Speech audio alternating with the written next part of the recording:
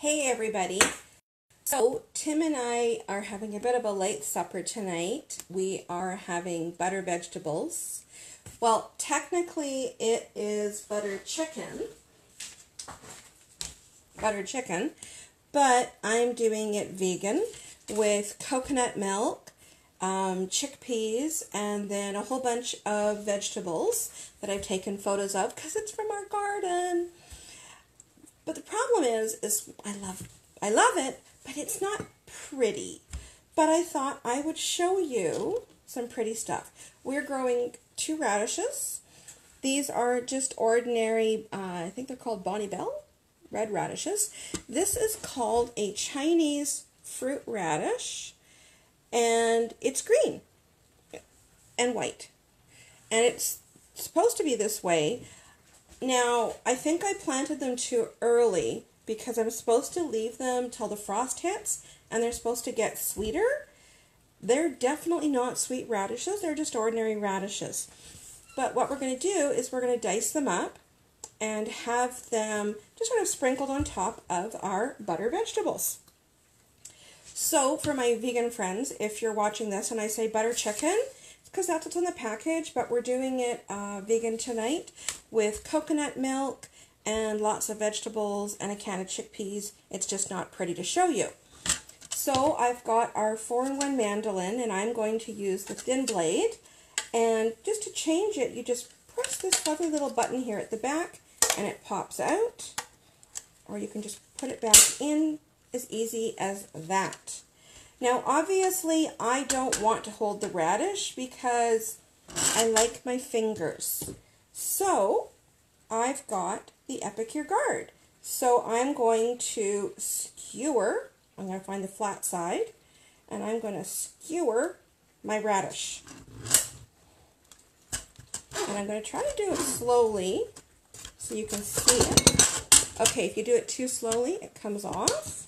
So what I'm going to do is I'm going to make it a little bit shorter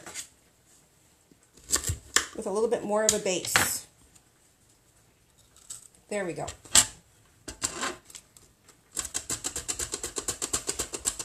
Seems I can do it quick, I just can't do it slow.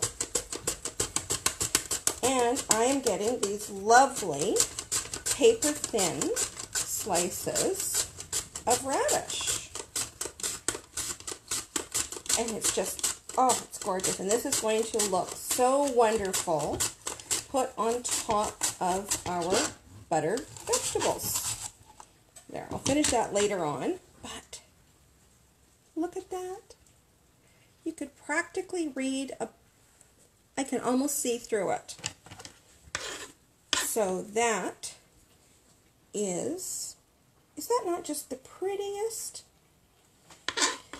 So now I want to do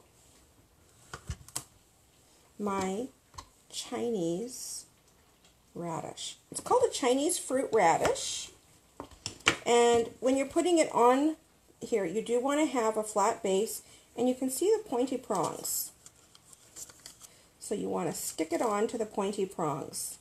That was my mistake last time. I didn't actually put it on the prongs. So then I hold it like this so that as I'm grating, my hand will push it down. So, see if I can, so you can see it's going this side. Now let's see if I can line this up.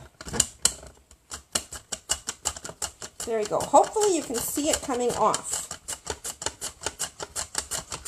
Because from this angle I can't actually see the screen on my phone.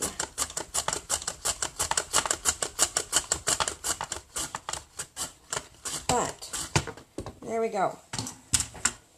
Now I can take this and I can re-skewer it there. And I can get some more pieces. The first few are a little bit rough because it's in the round. But then after that, there we go.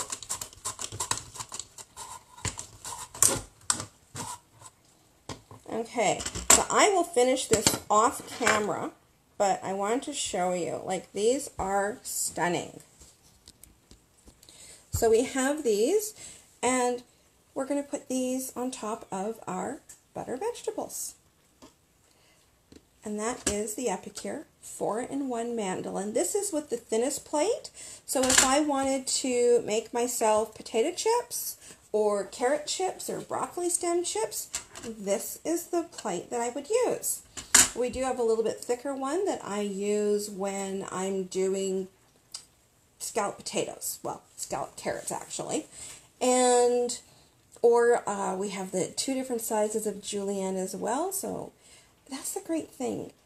It's all multi-purpose, because I don't think you would have thought of doing really thinly sliced radishes. But a little bit of radish is really tasty. Too big a bite of radish, like, I'm sorry, is that going to be enjoyable to bite into? You don't need to see me making faces. Anyway, I will finish this off camera because this is the part that I'm a little bit slower at, and I don't want to, I want to really actually concentrate on what I'm doing because the blade is sharp. Anyway, thanks everybody. Bye.